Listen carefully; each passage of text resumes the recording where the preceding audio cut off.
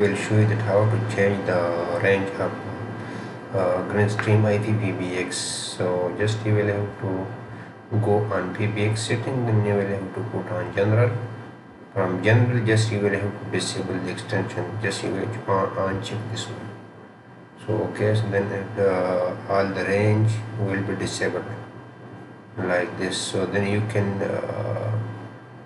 choose your extension from here to here, like pickup extension. So just I'm choosing from 10 to 100. Okay, so then I will save this one. Okay, and then I will apply the changes, and I will go to the extension, and I will check that which type of extension it will be pickup. So just I will click on add, and just from here I will choose the extension which is from 10. And how many I will choose?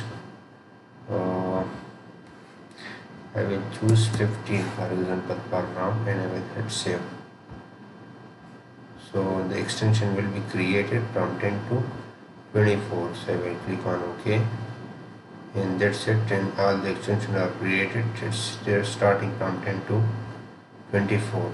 Okay, so that's it. Thank you so much for watching my video, and see you in next video. Goodbye.